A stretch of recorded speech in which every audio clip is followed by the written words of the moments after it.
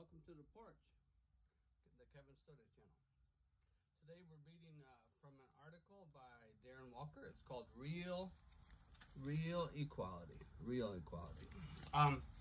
How companies can show they really value black lives. And it starts out like this. Since protesters over the killing of George Floyd have been erupting across the U.S., I've received numerous calls from corporate CEOs who would want to know what they could do and where they can quickly donate $10 million to advance the cause of racial justice. The first thing I do is remind them of Martin Luther King Jr.'s caution that philanthropy must not be used to obscure the economic injustices that make it necessary. The frustration and rage we're seeing across the country aren't just about racist system of policing. They're also about original sins, a genocide of Native Americans and enslavement of black Africans whose stolen land and labor built this country's wealth.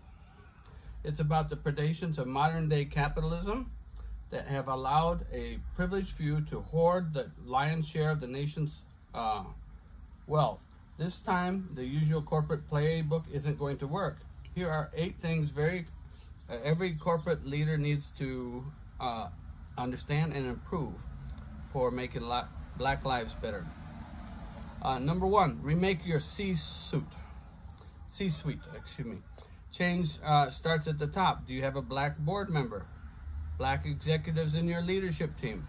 If you do, are they token appointments or do they have real power to make recommendations and changes that could or would make your company more racially equitable? Number 2, hire and advance more black people. You have the power to transform black lives immediately simply by hiring and promoting more of us. Tell your managers that they cannot go forward with a hire or a promotion at any level unless the candidate pool is racially diverse. Number 3, get involved in the Fair Chance Hiring Initiative. One legacy of the Tough on Crime era is that about 1/3 of U.S. adults now have a criminal record, mostly for minor crimes that nonetheless hamper their ability to get a job. That's why the Society for Human Resource Management has urged employers to take a Getting Talent Back to the Work pledge as part of the Fair Chance Hiring Initiative by employing qualified job applicants with crimes in their past. Okay? As noted, many of them could be quite small and a long time ago. Number 4 is pay your employees a living wage. The federal minimum wage is $2.13 per hour for tipped workers and $7.25 per hour for others. This is not a living wage. From 2012 to 2014, nearly half of government public assistance went to people who worked full-time but still fell below the federal poverty line. Black workers make up about 11% of the workforce, but 38% of black workers who now work for the minimum wage would get a raise under such a situation. Commit to paying your workers a living wage of at least $15 per hour and more in higher cost parts of the country. Sounds good. Number 5, provide a safe and healthy workplace. Lack of adequate health insurance coverage is a big reason.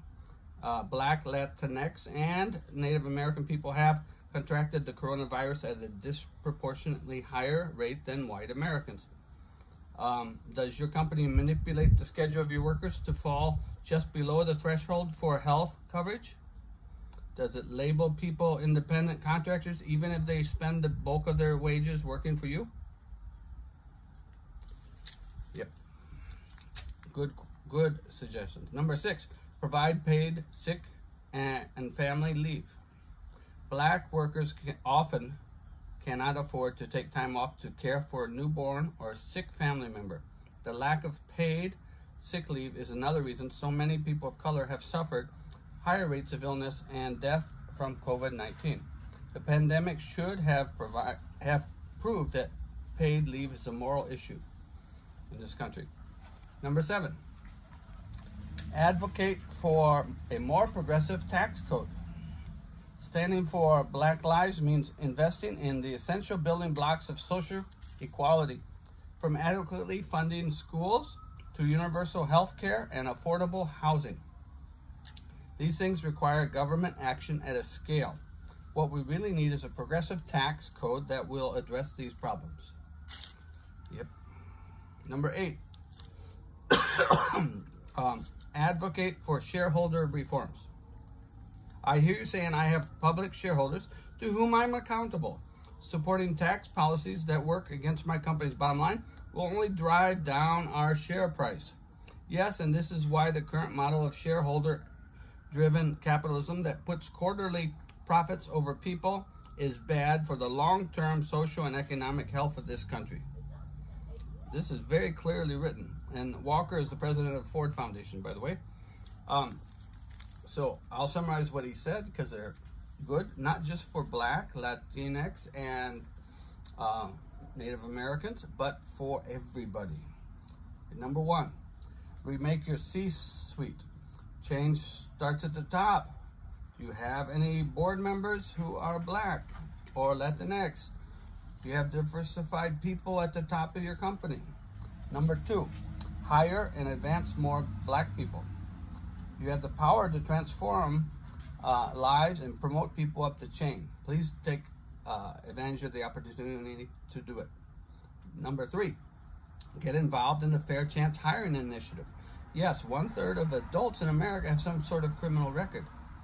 Thank you for throwing all that money at policing for the last 20, 30, 40, 50 years, but we need some opportunities to get out of this bad cycle we've been in. And please hire people who have had bad records and give them a chance.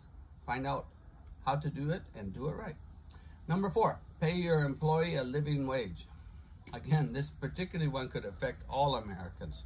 A lot of Americans, not just Black, Latinx, and Native Americans are not getting paid good wages, but most of Americans are not getting paid good wages. I'm not kidding, most of them. So the minimum wage of $7.25 an hour is not a living wage by any means, and many people have to have this. And $2.13 an hour for tipped work, that's crazy. Give people some security.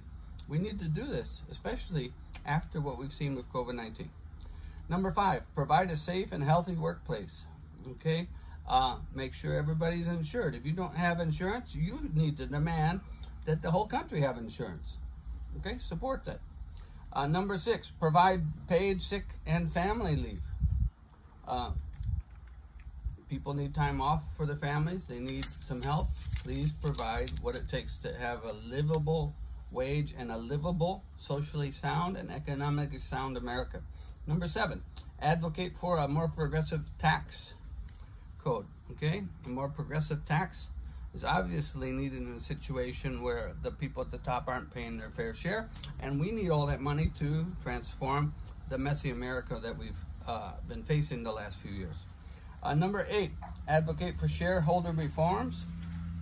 Yeah, make sure that shareholders needing a quarterly profit or something isn't driving your bottom line. Make sure you have a sustainable company, sustainable in the sense that it supports a sustainable community.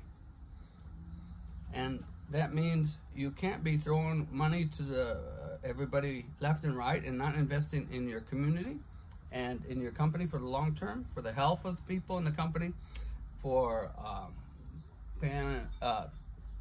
time off for family needs, and as those things arrive, especially in the wake of COVID. We need to have a socially sound political economy. Support it now. All right, thank you, Darren Walker, for that. He's from Ford Foundation, and I suggest you read this article yourself. It came through Time Magazine just on November 2nd through 9th, this edition. All right, I hope you liked it, and you have a good day.